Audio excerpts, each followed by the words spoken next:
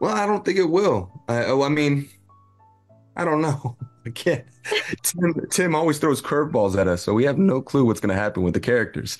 That Right. being said, all I was doing for that scene was kind of pulling from my own experience, which I had a friend of mine years and years ago come out to me and kind of have an evolution of himself, and I saw that as the same thing for this scene. It's just like, oh my God, this guy is doing an incredibly brave thing in front of someone that he doesn't know how they'll handle this situation.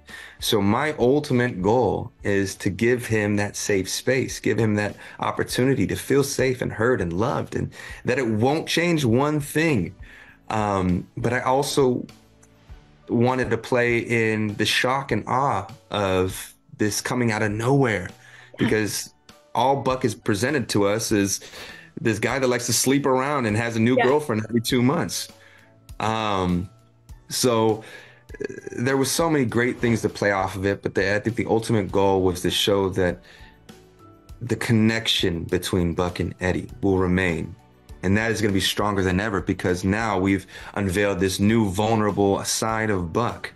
And last season, we got to unveil this new side, vulnerable side of Eddie. So the connection is just that more simpatico.